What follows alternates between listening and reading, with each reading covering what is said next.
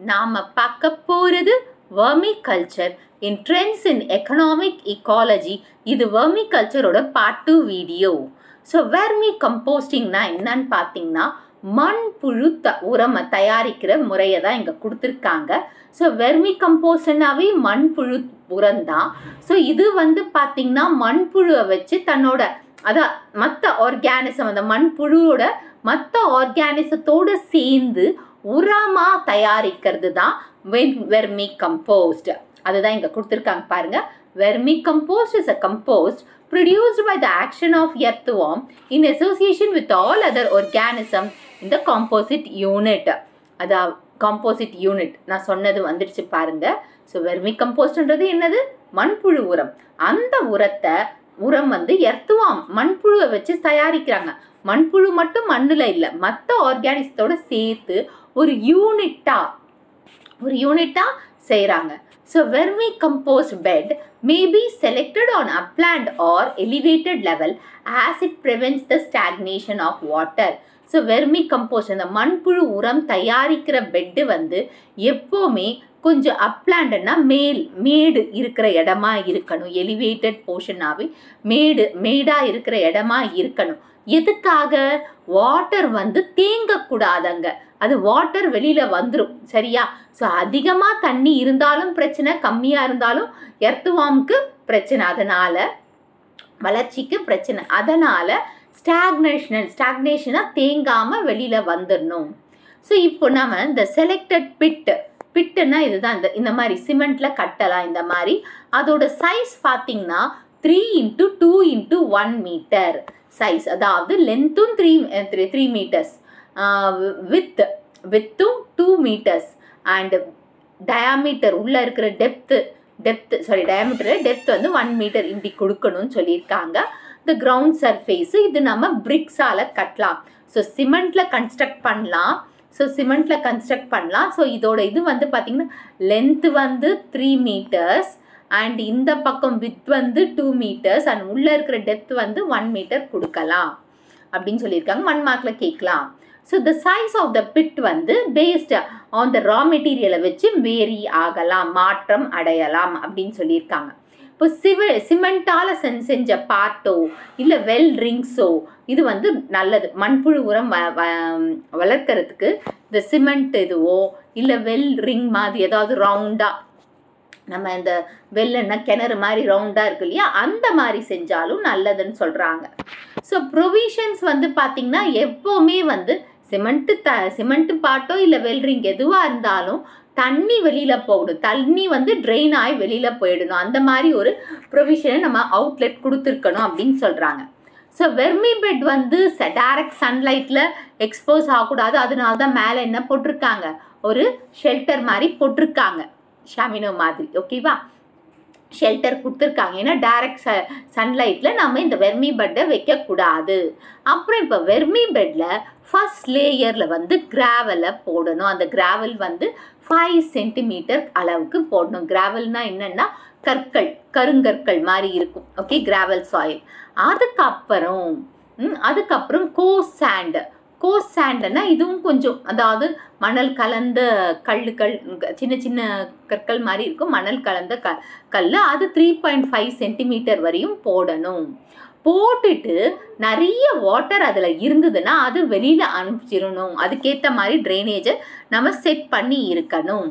So இந்த எர்த்துவாமை இப்போ நம்ம கலெக்ட் பண்ணுறோம். நம்ம நேட்டிவ் பிளேஸ், நம்ம சுற்றுப்புற இதில் இருக்கிற நேட்டிவ் சாயிலில் இருந்து எடுக்கிற, அதாவது native சாயில்னா local soil. Native soil நம்ம லோக்கல் சாயிலிருந்து எடுத்த எர்த்துவாமாக இருந்தால் அந்த காம்போசிட் பெட்டில் கொஞ்சமாக அந்த எர்த்துவாம், அதாவது ஒரு 15 சென்டிமீட்டர் அளவுக்கு, அதாவது அந்த சாயிலை ஆட் பண்ணணும். ப்ளஸ் லோமி சாயில்னா களிமண். ஸோ இதுதான் களிமண் மாதிரி இருக்கு இல்லையா, இந்த களிமண் மாதிரி நம்ம கொஞ்சம் 15 சென்டிமீட்டருக்கு ஆட் பண்ணலாம். அதாவது கிராவல் சாண்ட் லேயரோட எர்த்துவாம். அதுவே எக்ஸாட்டிக் ஸ்பீஷீஸ்னா என்னன்னு சொன்னேன், வெளிநாட்டில் இருந்து இன்ட்ரடியூஸ் பண்ண ஸ்பீஷீஸான இசீனியா ஃபிட்டிடா யூடிரில்லஸ் யூஜீனியா இதுக்கெல்லாம் நம்ம லோக்கல் சாயில், அதாவது இந்த தட் இஸ் லோமி சாயிலை ஆட் பண்ண தேவையில்லை.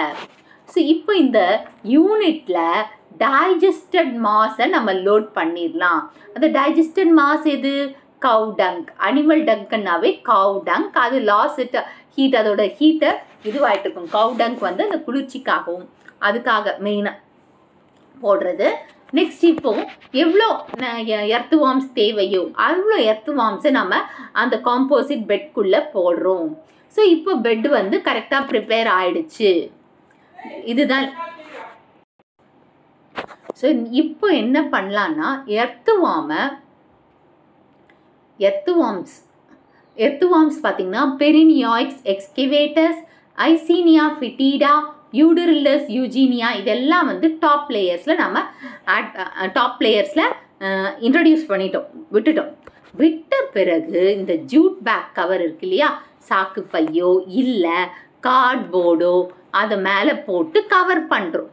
ஸோ கார்ட்போர்டையும் ஜூட் பேக்ஸ் இல்லைன்னா போர்ட் லீவ்ஸை போட்டு கவர் பண்ணுறோம் அந்த யூனிட்டை.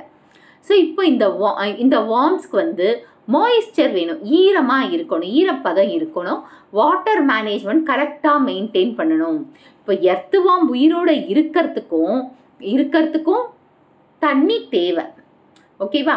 ஆனால் அந்த தண்ணி ரொம்ப அதிகமாகவும் இருக்கக்கூடாது, கம்மியாகவும் இருக்கக்கூடாது, கரெக்ட் லெவலில் இருக்கணும். ஸோ எர்த் வார்ம் வந்து இப்போ ரிலீசஸ் அந்த கேஸ்டிங்ஸ், அந்த வேஸ்ட் தானே கேஸ்டிங்ஸாக வெளியில் வருது. ஸோ அதை தெரிஞ்ச உடனே நாம் அதை நோட்டீஸ் பண்ணி அதை பார்த்துட்டே இருந்தோம். அதை பார்த்துக்கிட்டு எப்போ அது வந்து வெளியில் அந்த கேஸ்டிங்ஸை விடுதோ அதை நம்ம ஹார்வெஸ்ட் பண்ணணும், ஸோ எடுத்துக்கிட்டு அதுக்கு வந்து ரொம்ப செவரல் டேஸ் ஆகும், நிறைய நாள் ஆகும். ஸோ அந்த எல்லா பயோமாஸும் நம்மளுக்கு கலெக்ட் பண்ணுறதுக்கு. ஸோ அந்த பயோமாஸ் வந்து டிபெண்டிங் ஆன் த காம்போசிட் நம்ம போடுறத இதை வச்சு தான் வெளியில் வரும். ஸோ இப்போ இந்த காம்போஸ்ட்டை நம்ம ஹார்வெஸ்ட் பண்ணிட்டோம். ஹார்வெஸ்ட் பண்ண பிறகு அதை ஹேண்ட் பிக்கிங்னா கையில் தான் எடுத்து ஒரு கோனிக்கல் ஹீப் மாதிரி, அதாவது கோனிக்கல் ஹீப்புன்னா இந்த மாதிரி போடுவோம் இல்லையா. ஸோ இந்த போடும்போது கோனிக்கல் ஹீப்ஸை ஹார்வெஸ்டிங் பண்ணும்போது இப்போது டைரக்ட் சன்லைட்டில் விடலாம் ஒரு ஃபியூ ஹார்ஸ். அப்படி விடும்போது இந்த மேல் பரத்தில் இருக்கிற வார்ம்ஸ் எல்லாம் கீழே போயிடும், பாட்டம் ஆஃப் த ஹீப்புக்கு போயிடும் கிளஸ்டரா. இப்போ இந்த எர்த் வார்ம்ஸ், அதாவது லோயர் லேயர்ஸில் இருக்கிற இந்த காம்போசிட் கீழே இருக்கிற எர்த் வார்ம்ஸை மட்டும் நம்ம எடுத்துக்கிட்டு இன்னொரு புது காம்போசிட்டிங் யூனிட்டுக்கு ட்ரான்ஸ்ஃபர் பண்ணலாம். இப்போ வெர்மி வாஷ் லிக்விட், ஸோ இதை வந்து நம்ம கலெக்ட் பண்ணுறோம், வாட்டர் மூலமாக கலெக்ட் பண்ணுறோம். இது எதுலேருந்து? வெர்மி பெட்லேருந்து கலெக்ட் பண்ணுறோம். அண்ட் இதை நம்ம ஃபோலியார் ஸ்ப்ரே, பிளான்ட் க்ரோத்துக்கு நல்லது, பிளான்ட் க்ரோத்தும் ப்ரொடக்ஷன் ஆஃப் க்ராப்ஸ்க்கு ரொம்ப நல்லதுன்னு சொல்லிட்டு அது மேலே ஸ்ப்ரே பண்ணலாம். அப்புறமா இப்போது இதை வந்து நம்ம எப்படி, அதாவது இந்த வெர்மி வாஷ் எப்படி எடுக்கலாம்னா, இந்த பரோஸ் இருக்கு இல்லையா, பரோஸில் இல்லை ட்ரில்லோஸ்பியர் ஆஃப் எர்த்துவாம், அதாவது எர்த்துவாம் ஃபார்ம் பண்ணியிருக்கிற பரோஸ் ஒரு மாதிரி கீழே அடியில் பொந்து மாதிரி இருக்கும், அதில் இருந்தோ இல்லை ட்ரில்லோஸ்பியர் எர்த்துவாம் ஃபார்ம் அதிலேருந்து எடுத்துக்கலாம். இப்போ இதில் இருக்கிற நியூட்ரியன்ஸ் வந்து பிளான்ட் க்ரோத் வளர்ச்சிக்கு ரொம்ப நல்லது. அப்புறமா மைக்ரோ ஆர்கானிசமும் இந்த வெர்மி வாஷில் இருக்குது. So earth வார்ம்ஸை recycling of waste food, leaf, litre, பயோமாஸ்க்கு use பண்ணலாம். ஸோ எர்த்து வார்ம்ஸை எது ரீசைக்கிள் பண்ணுறதுக்கு? Waste food, leaf, litre, biomass. அப்புறமா இது ஒரு குட் ஃபர்டிலைசர் கூட. ஸோ இதை நாம் எப்படி சொல்லலாம்னா வார்மேரி ஆர் வார்ம் பின்னு கூட சொல்லலாம் இந்த ஃபர்டிலைசர்ஸை. Next earth warm best and disease. So earth warm R subjected earthworm best and diseases.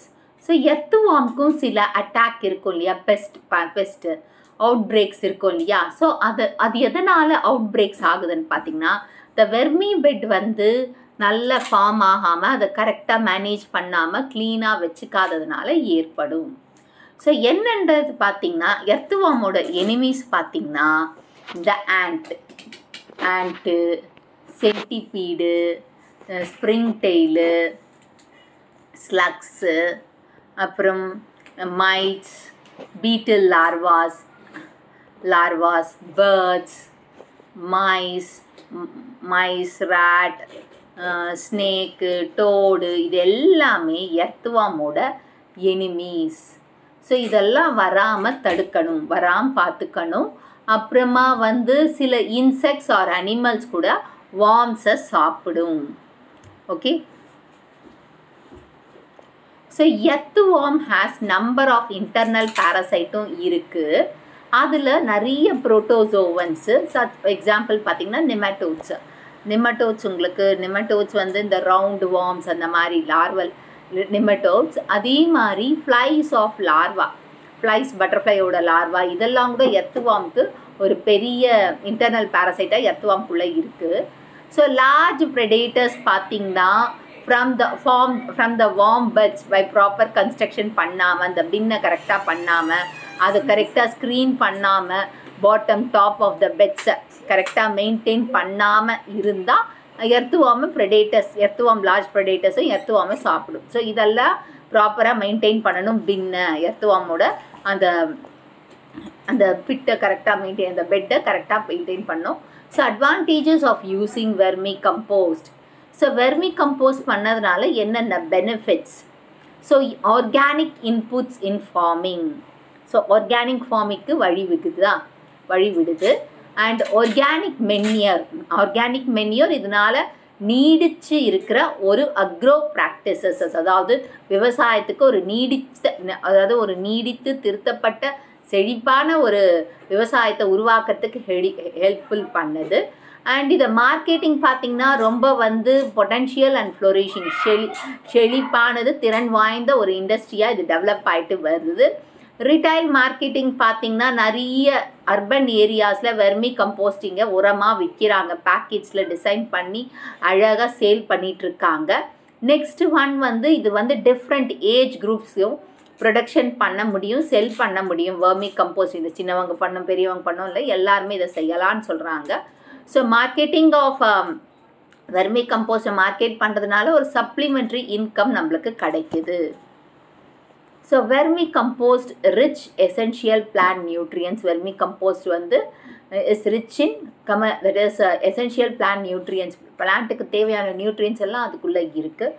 So it improves soil structure.